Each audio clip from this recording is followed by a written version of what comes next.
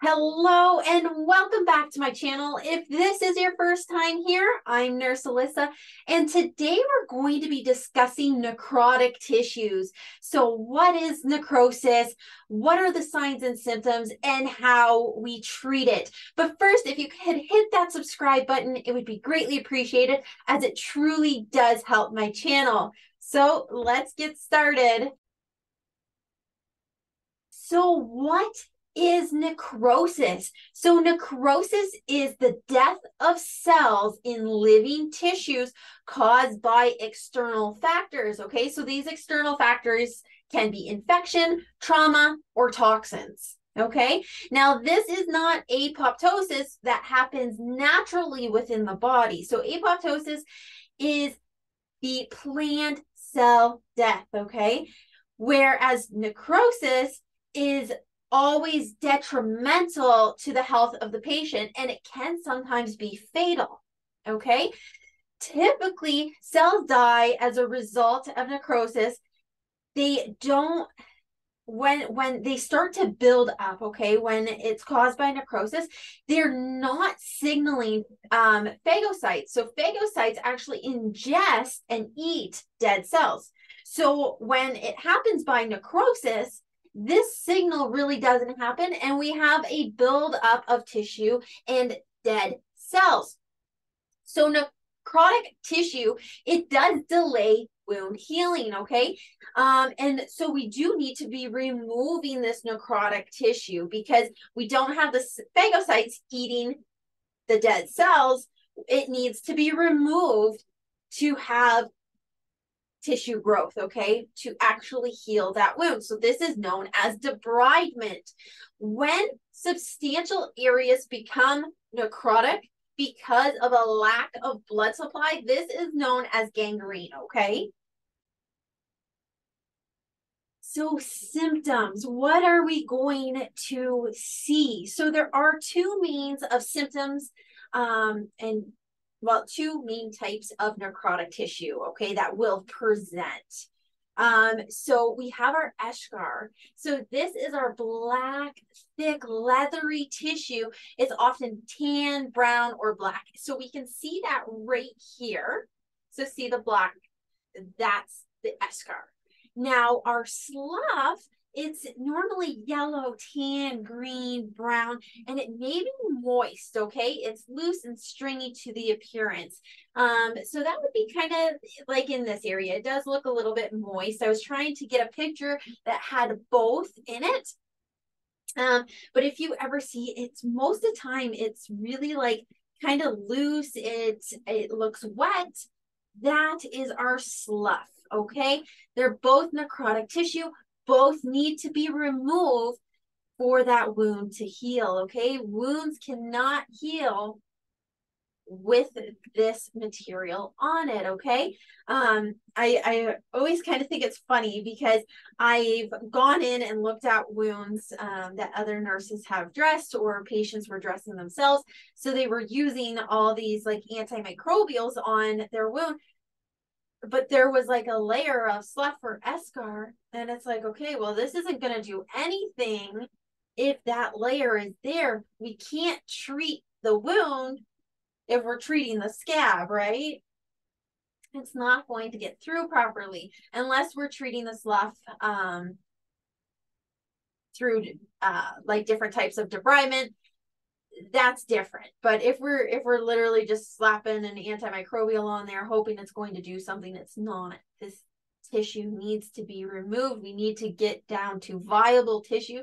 This is just dead tissue, right? It's just dead tissue. We need to get down to that viable tissue. So etiology. So necrosis can be caused by a number of external sources. So injury, infection, cancers, infarction. So infarction when blood supply is cut off to an area causing cell death, poisons, inflammation, okay? These can all cause necrosis, tissue death, okay? So treatment and interventions. So we want to prevent necrosis in at-risk patients, okay? So to minimize complications. So first off, we want to maintain a moist wound environment. Now, I know previously people, and I still get this all the time, oh, I gotta let my wound air out. No, we do not need to let our wounds air out. We want to maintain a moist wound environment, prevent dehydration, prevent drying. Okay, this is what promotes wound healing. When we have necrotic tissue, it takes so much longer for that wound to actually heal. We need to keep a moist wound environment. We have so many new bandages, new technology that shows and that we can use to prevent the drying of these wounds. So treatment of necrosis, it typically involves two distinct steps, okay? First, we have to treat the underlying cause. So what is causing the tissue death, okay? Is it poor circulation? Do we need to administer antibiotics? Do we need to be moving a patient more frequently because the pressure on the wound area, okay? That if there is too much pressure on a wound area, the tissue is going to die, okay? So once we figure out the cause, once we treat the cause, then we can fix the problem, okay? So then we'll have to remove the dead tissue, okay? Like I said before, we cannot treat scabs, okay? We cannot treat dead tissue. We have to remove that. We have to remove the dead tissue to be able to treat the wound. Okay, so I'll go over all the different methods of managing the necrotic tissue, okay? So through debridement. So there are different debridement methods that we can use. I'll just briefly go through them here. I know I'm quite small. Sorry, I just had so much information to pack in on this slide. So first off, autolytic debridement. So this is the softening of the necrotic tissue. So we accomplish this by using dressings that either add or donate moisture to the wound, okay? So then this also uses the wound's own fluid to break down the necrotic tissue, okay? So semi-occlusive or occlusive dressings are primarily used for this, okay? Mechanical debridement, okay? Now, this is used less often, and I'll explain why. So this is your wet to dry dressings, okay? Now, what happens is we're really ripping off the tissue, okay? Now, this is not selective. So unfortunately, it's not selective, and that's why it's not used very often. Plus, it's extremely painful. Think about this. It's like ripping off a scab. It hurts, okay? Mechanical debridement is not selective, so it is hurting our new freshly grown tissue also, okay? It doesn't select between new, good growth and the unvitalized tissue. That's why it's so painful, so painful. This is not something that I personally ever use in my practice, okay?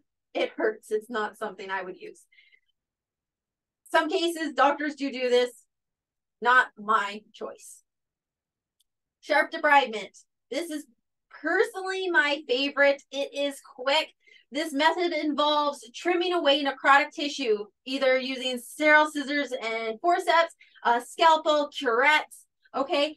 It can be done at a patient's bedside, in a treatment room, really can be done anywhere. You're just getting rid of the tissue that is no good, okay? So we're really not going down to vitalize tissue, so it shouldn't hurt the patient, okay? This really should not be something that's causing them pain. I mean, it can be a little bit uncomfortable because sometimes we do nick a little bit too far. It does happen with sharp debridement, but really what we're trying to do is just remove the tissue that is no good, okay? Now, sometimes we do need to do this multiple times. but it is a very effective way to jumpstart wound healing. Okay. Other debridement methods, they can take quite some time, like autolytic debridement. It's going to take a while to accomplish, whereas sharps or surgical debridement, it's quite quick. Which brings us to surgical debridement. So this is normally performed in an operating room under general or local anesthetic. Normally, the wound is much larger than what you had seen before.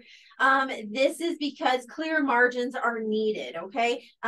This can be in the case of when you have like a bad infection and they need to cut it all out. But this method, it does allow the wound to heal much quicker. Even though it is bigger after they have removed it, it allows the wound to heal so much faster because that infection is gone, the necrotic tissue is gone, and now we can actually heal the wound, okay? It is more expensive to do surgical debridement. That is why it is only really reserved for large and badly infected wounds. And then next we have larva or maggot therapy. Now, this one, some people are totally grossed out by. Obviously, we cannot use this therapy on people who are absolutely grossed out. They're not going to let you put the maggots on them. They're really not. So these maggots have been raised in a sterile environment. So it's not just maggots from a trash can. They have been made in a sterile environment, and they will successfully debride necrotic wounds. So they actually secrete an enzyme which breaks down necrotic tissue, allowing the maggots to ingest the necrotic tissue, okay? Maggots do not consume healthy tissue, only the bad tissue. So that's what's honestly great about them, because how they work is they just get rid of the necrotic tissue, keeping that healthy tissue to have a perfect wound, optimize healing, so we can start healing those wounds, okay? So once again, like I said, wounds with necrotic tissue will not heal, so we need to be using one of these methods to get rid of the necrotic tissue, whichever one we decide is the best for the patient, but removal is necessary. It will also decrease bacterial burden on the wound, allowing healthy tissue to grow. So that is all that I have for this video, guys. I hope it did give you lots of information on necrotic wounds and how we treat them. But like I said, that's all I have for this video. I hope to catch you in my next one. Bye for now.